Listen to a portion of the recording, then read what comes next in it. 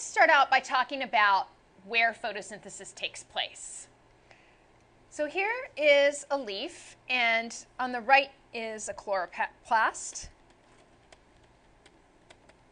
which is the organelle where photosynthesis takes place. And this was described in the lecture on cell structure, but we're going to review it here. So just starting out with the anatomy of the leaf.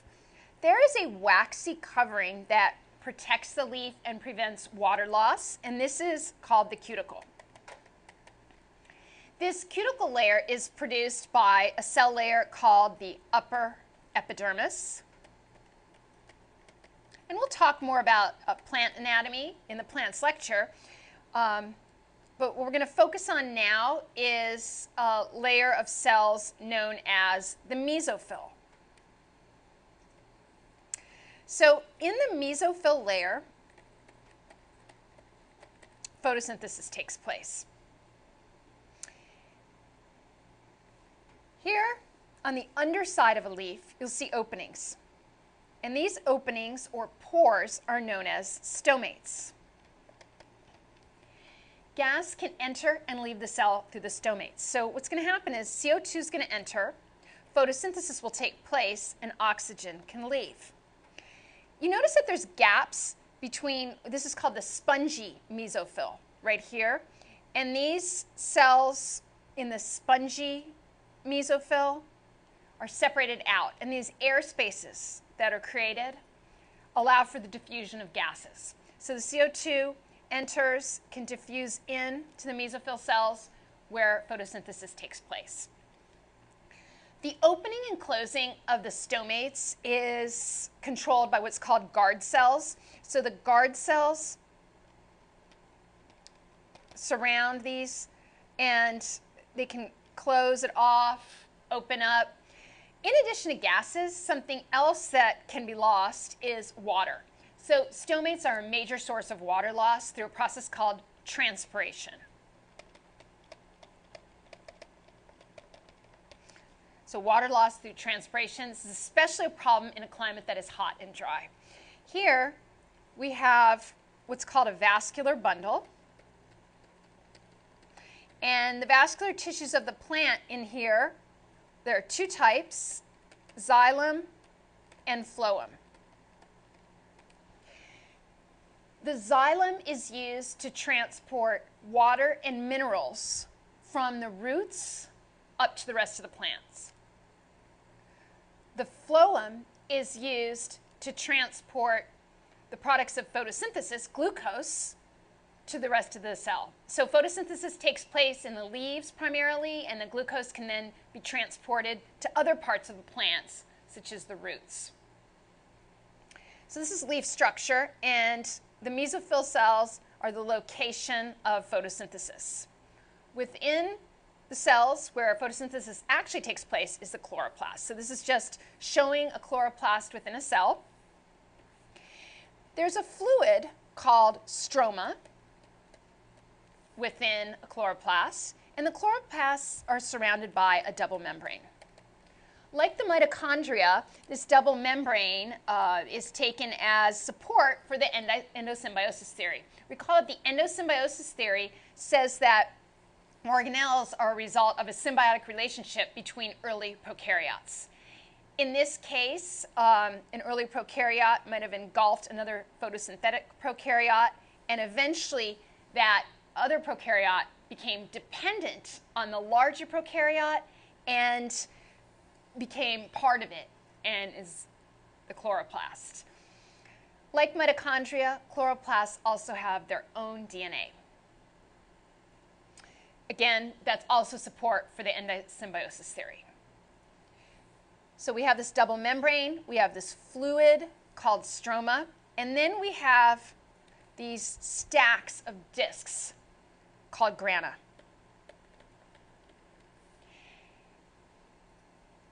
These discs, which are membranous, are called thylakoids.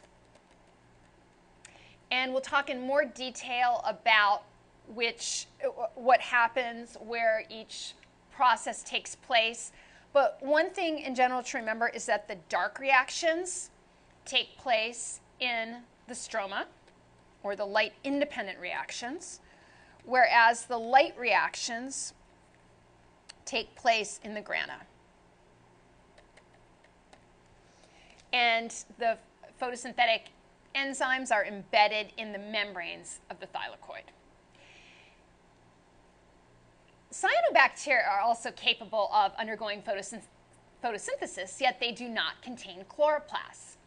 Instead, photosynthesis takes place in infoldings of the cell membranes of these prokaryotes. So the infoldings in the cyanobacteria cell membrane are also called thylakoid membranes because they're the site of photosynthesis.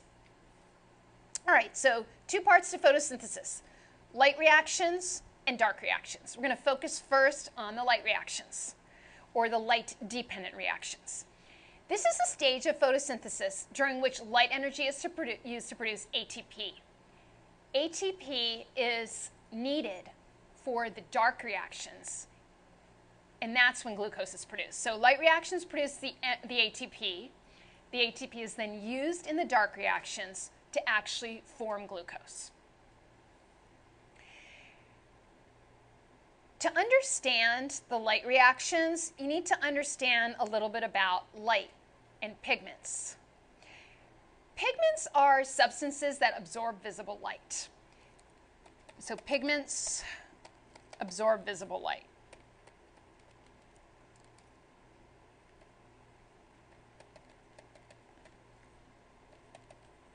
There are several pigments that we'll talk about with photosynthesis. For example, chlorophyll A,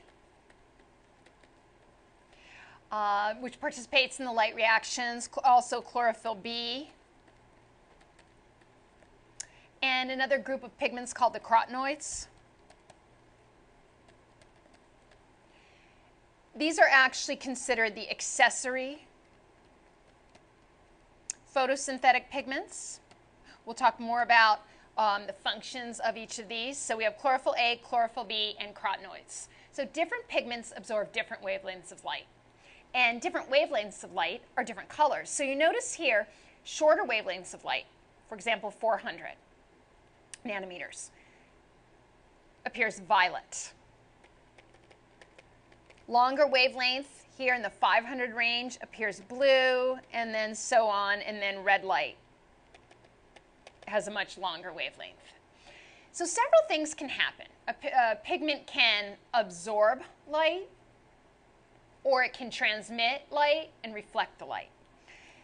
The reason plants appear green is that chlorophylls absorb violet, blue, and red light. So they're absorbing all of this. They transmit and reflect green light. So when you look at a plant, that plant, the pigments inside the chloroplasts have absorbed this part of the spectrum. And what you're seeing is what's reflected back by them, which is the green light. So these absorb blue, violet, red light, and they reflect and transmit green light. Carotenoids actually absorb violet, blue, and green light. So they're absorbing violet, blue, and green light. And that leaves the red and orange part of the spectrum to be transmitted and reflected. So red and orange are transmitted and reflected. Sweet potatoes and carrots are very high in carotenoids, and that's why when we look at them, they appear orange or reddish orange or yellowish, because they're reflecting yellow or orange light. Something else to understand about light is that it behaves as both a wave and a particle. So light has aspects to it that are like a wave, and then other aspects that are like a particle.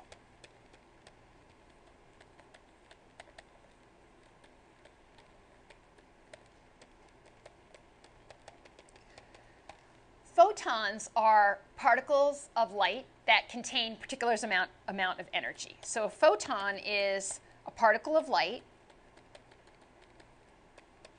that contains a certain amount of energy.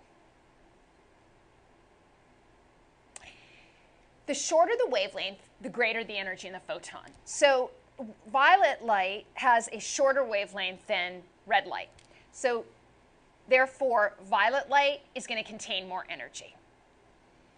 And I'm going to use light and light energy and photon interchangeably, so you should be familiar with these terms. Okay, before we go on to talk about exactly what happens in the light reactions and how ATP is produced, you need to understand how the pigments are arranged and how what's called photosystems are set up in the thylakoid membrane.